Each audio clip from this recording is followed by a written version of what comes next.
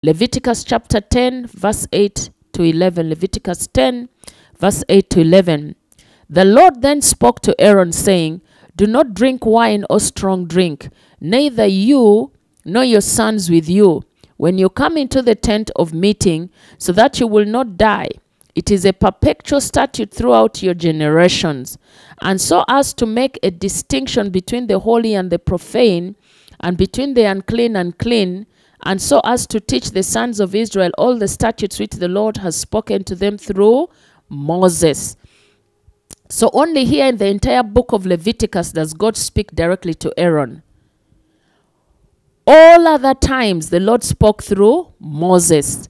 So in Numbers there are incidences where the Lord spoke to Prophet Moses and Aaron. So why did he speak to Moses? It came through as a counsel to Aaron that God has not abandoned him. So one side he is a God of justice, and the other side he's a God who has like a mother figure, who embraces, who welcomes, who does not, forget about the child or his child. He's always there to remember. He was an assurance. It's an assurance of his love that he had upon Aaron. Yes, much of this thing happened, but still my love is there for you. So God admonishes priests not to drink wine nor liquor, when one is serving God. But these are things we see happening today. We are seeing it happening today. There is an ancient Jewish interpretation taught that Nadab and Abihu were intoxicated and they lost their senses of judgment when they came before God. That's what an ancient Jewish interpretation says. So when you look at it, why would God counsel Aaron and his two sons not to drink after this incident? Meaning that there's some bit of what? Message there. There's some bit of message which we can say maybe that Jewish interpretation could be right. Because why is it after the burial of all this thing, this message comes that the Lord then spoke to Aaron saying, do not drink wine or strong drink, neither you nor your sons with you, when you come into the tent of meeting, so that you will not die. It is a perpetual statute throughout your generations. Could it mean that Nadab and Abihu took strong drink and then they went to the tabernacle and that's where God struck them? So a lot of things, they lit the wrong fire. Was it because they were intoxicated with the brew and they were not in their senses? So this verse is teaching us a lot of things. So churches, the members, the leaders, the deacons are counseled not to get addicted to wine. We are not to get addicted to wine. When you read 1 Timothy chapter 3, verse 3, 1 Timothy chapter 3, actually, let's go there and see. Not given to wine, no striker, no greedy of filthy liquor, but patient, not a brawler, not covetous. So we have to accept what we have and move with what we have. Verse 8 says, likewise must the deacons be grave, not double-tongued, not given to much wine, not greedy of filthy liquor. So drinking is not good at all. It's not good at all. Drinking is not good at all for a leader, a church leader, a pastor, a deacon, a priest, whatever it is, it's not good. Because the Bible says our body is the temple of the living God. And so we should guard it jealously. We should be in the right frame of mind to guide and counsel people. We should be in the right frame of mind to be in position to hear what God is saying so that we may implement it. That's why we have to be sober 24/7. So priests were not just men who offered sacrifices, but they were also teachers. They were also teachers. The priest was holding the twofold office. They were teachers and also priests. So spiritually, what message do we get here? The priests were also teachers in the Old Testament.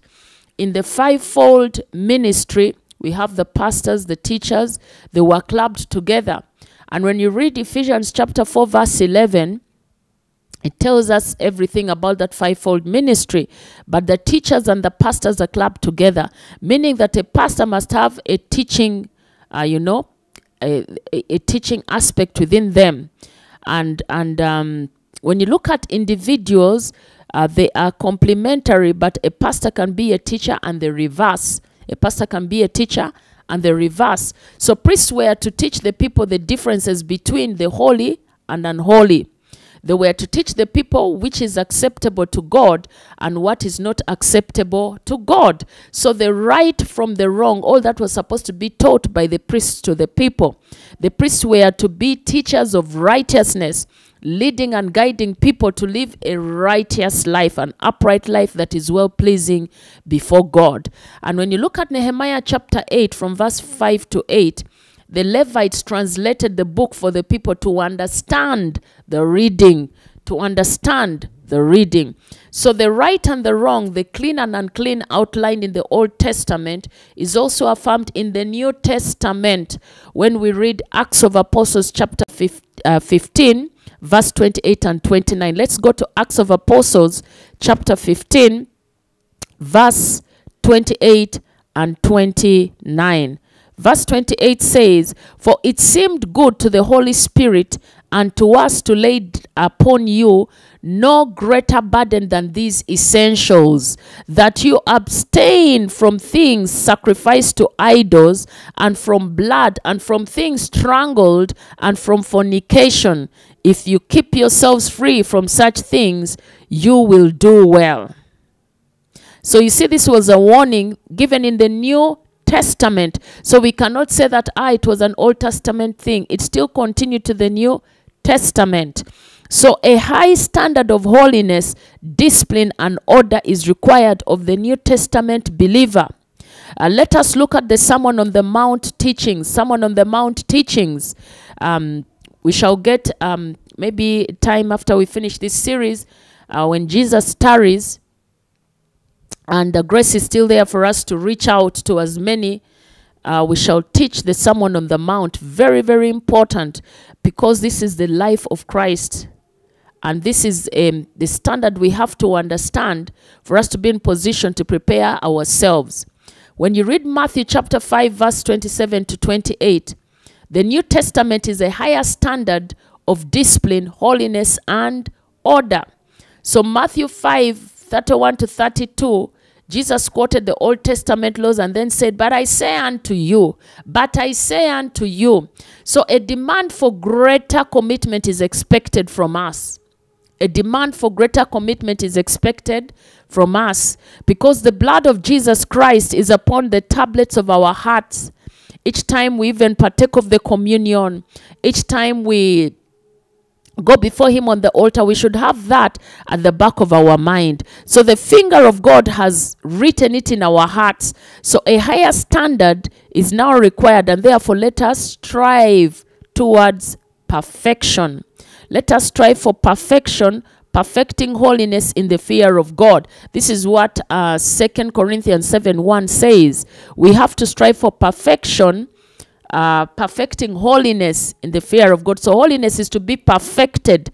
So here where we keep saying, we are human beings, there's no one perfect, and no one can ever be perfect, and no one, that one gives you a mindset and an attitude of laziness, and it makes you sluggish and not take things serious. But when you commit it upon yourself, by time you get to what the scripture is saying, you find it's practically actually working in your life, because you have put it upon yourself and you have taken the step and move.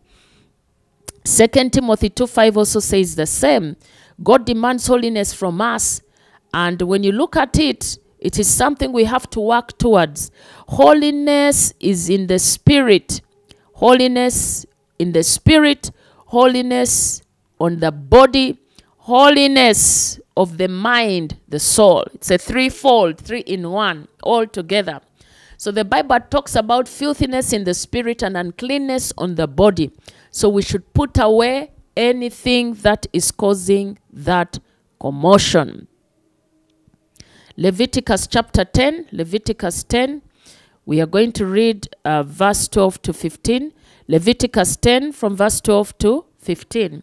Then Moses spoke to Aaron and to his surviving sons, Eleazar and Itamar, take the grain offering that is left over from the Lord's offerings by fire, and eat it and leaven beside the altar, for it is most holy.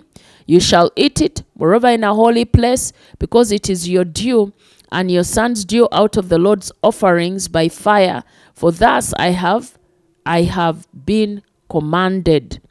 The breast of the wave offering, however, and the thigh of the offering you may eat in a clean place, you and your sons and your daughters with you, for they have been given as your due, and your sons due out of the sacrifices of the peace offerings of the sons of Israel.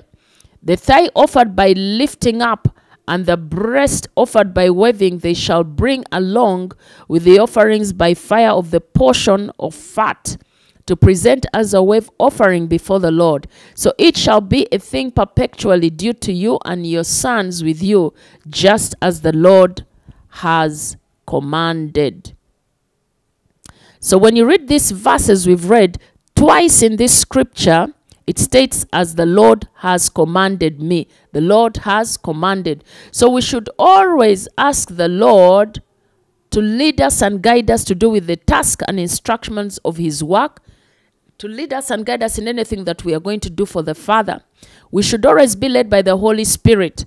When you serve God in full-time ministry, in sincerity and truthfully, God will always take care of you. God will take care of your household. God can never let you stranded. He can never. I'm talking this out of experience. So our own is to love him truly, sincerely. There is nothing God cannot do. We should keep our hands clean, so that when we are praying and interceding for others, God will answer the prayers. In the book of Job, he says that when our hands are clean and we are praying for those who are guilty, through intercession, God will answer the prayers. So we are the ones supposed to make sure our hands are pure and are clean. The pastors, the ministers, the leaders. And we the believers who are the ones standing in the gap of our families, our households, we need to live a clean and pure life. So when we go and look at it, the meal offering was to be eaten by the priests. It is the final act in sacrifices. So Moses reminds Aaron and his sons that despite the disaster of Nadab and Abihu's death, their priestly privileges are not forfeited. Their priestly privileges are not forfeited. So when you look at the Christology bit of it, it is for this reason Jesus asked us to eat the bread and drink wine. This is the reason why Jesus asked us to eat the bread and drink the wine. Luke 22. Let's go to Luke 22 and we shall read verse 19 and 20. Luke 22, verse 19 and 20.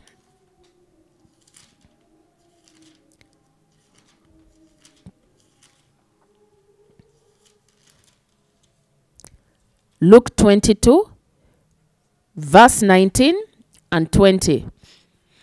And he took bread and gave thanks and broke it and said to them, saying, This is my body which is given for you.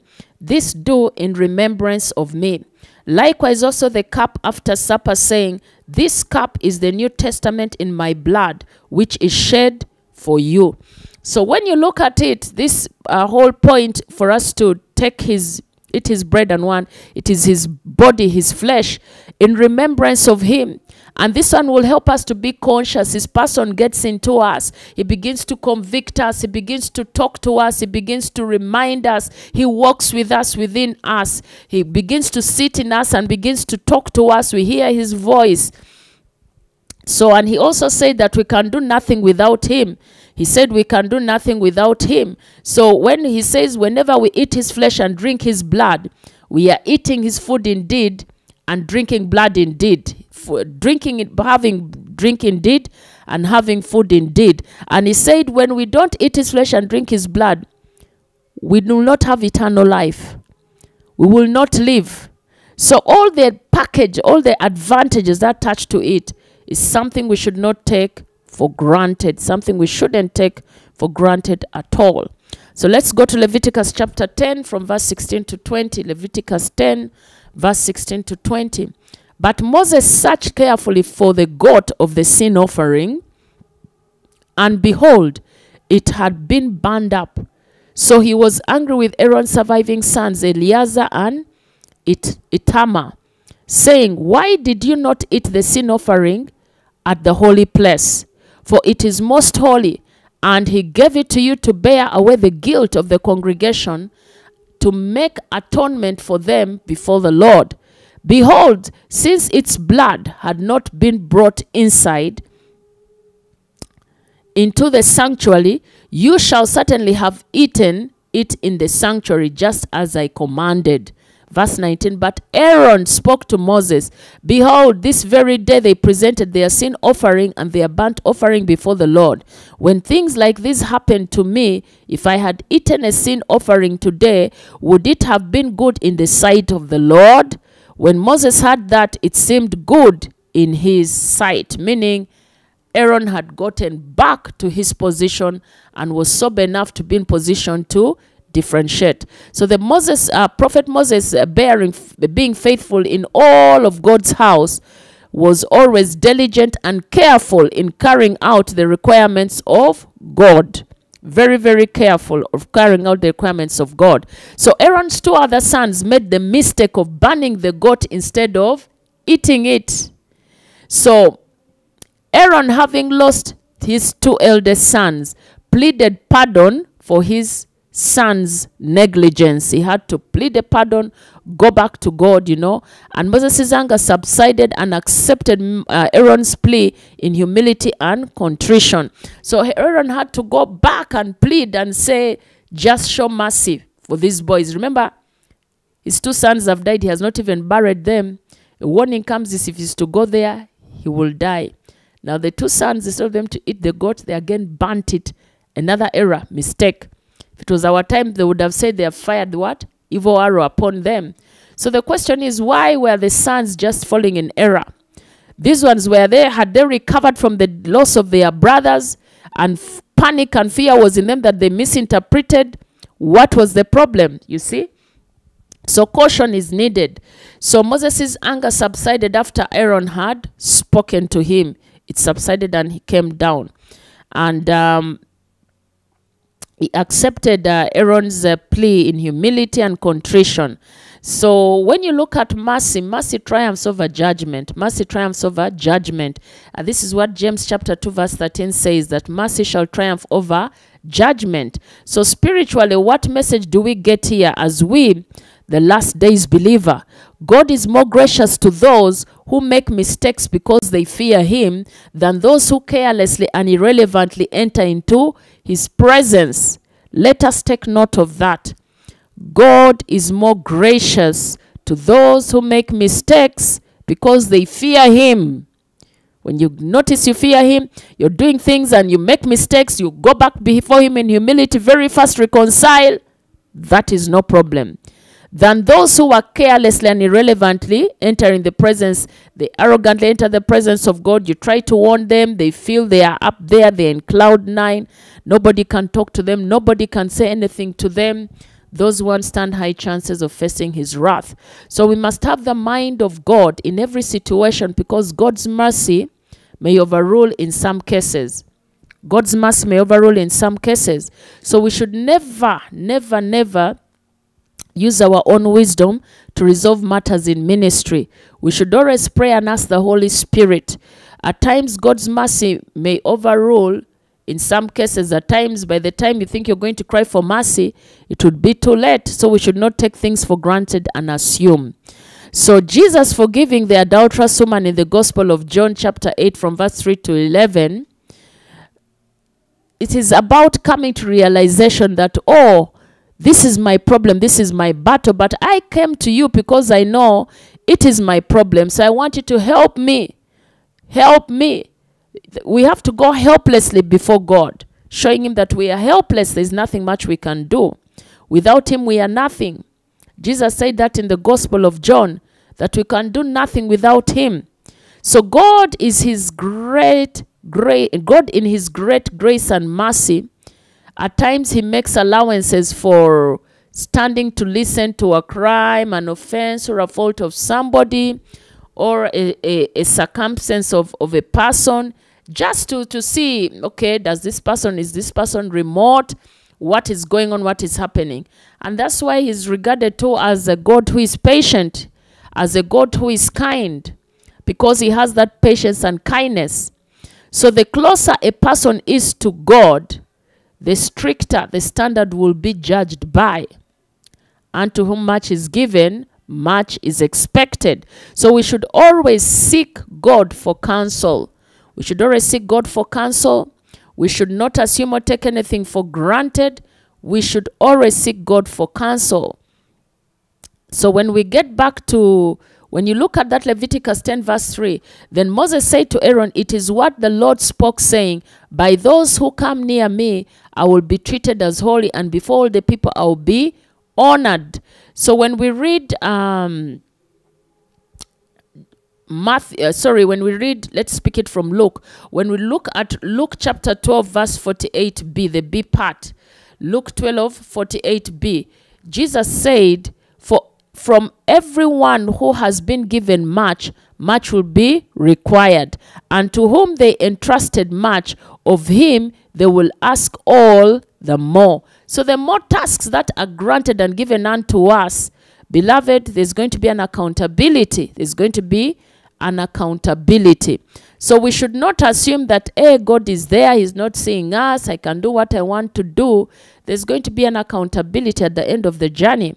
So the New Testament teaching in James chapter 1 verse 3, James chapter 3 verse 1, James chapter 3 verse 1, the Amplified Version, it says, my brethren, for you know that we teachers will be judged by a higher standard and with greater severity than other people. Thus we assume the greater accountability and the more condemnation. So we who are teaching have to be very careful.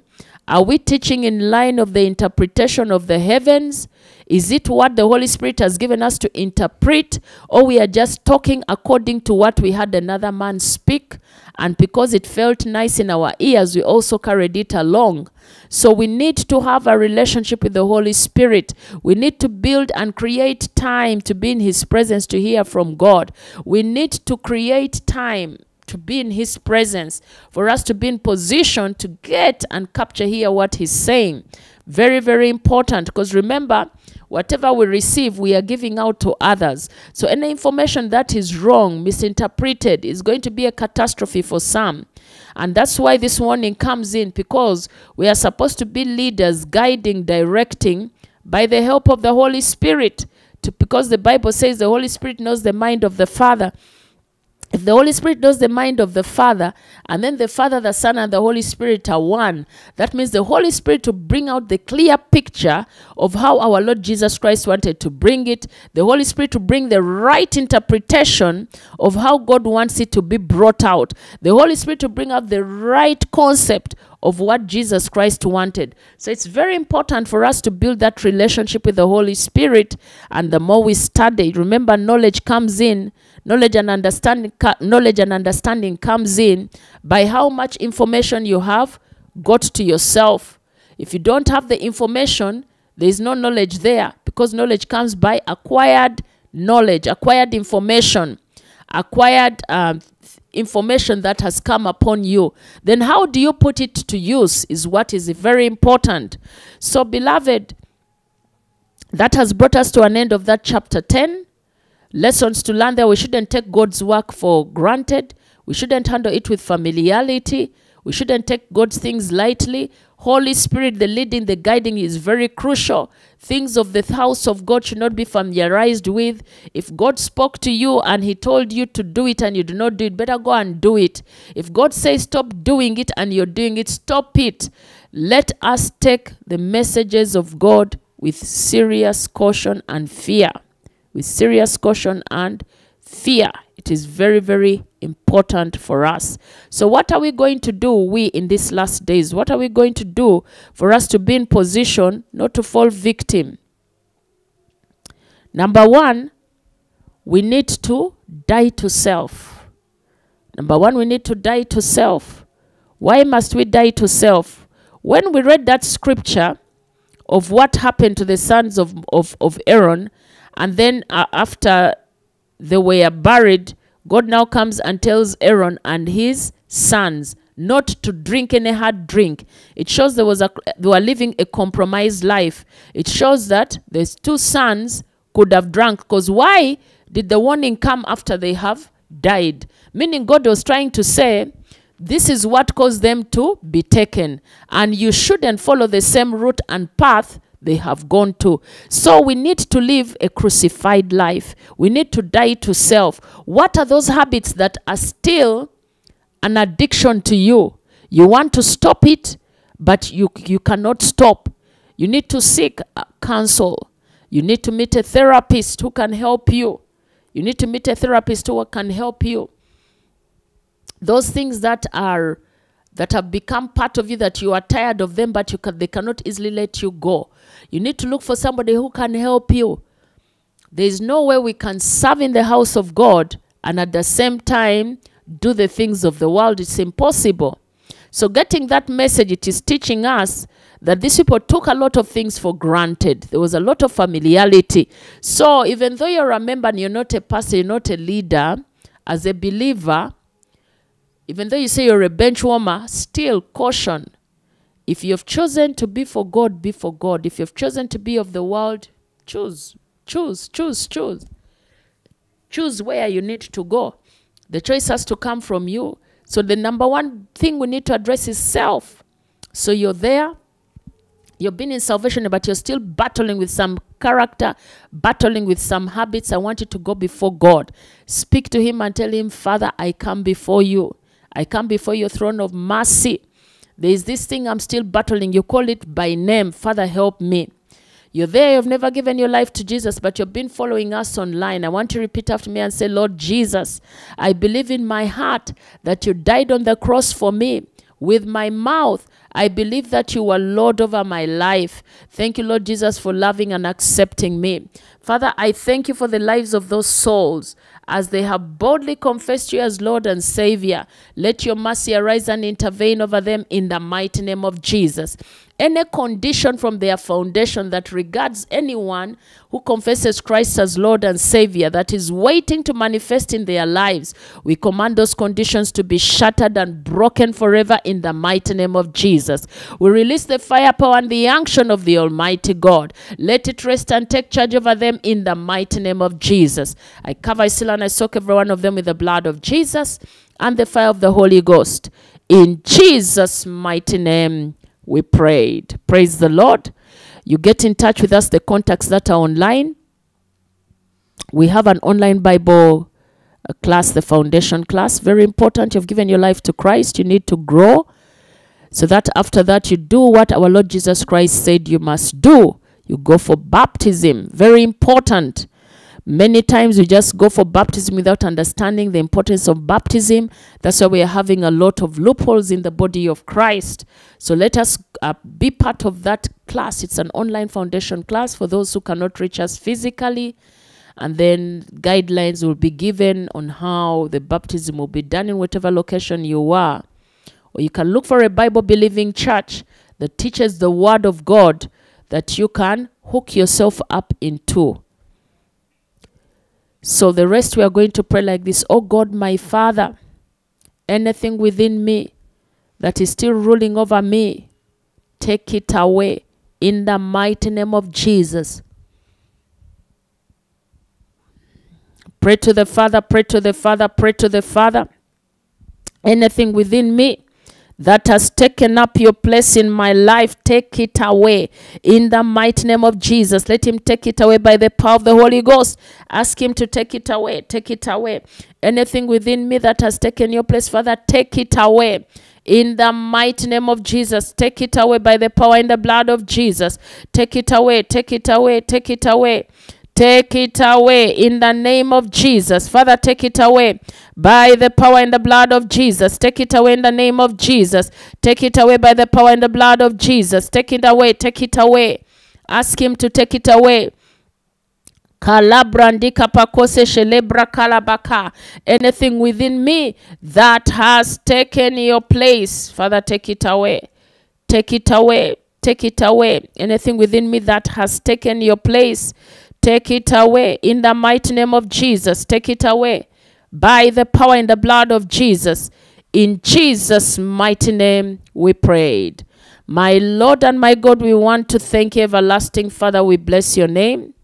Daddy, be thou exalted in the mighty name of Jesus.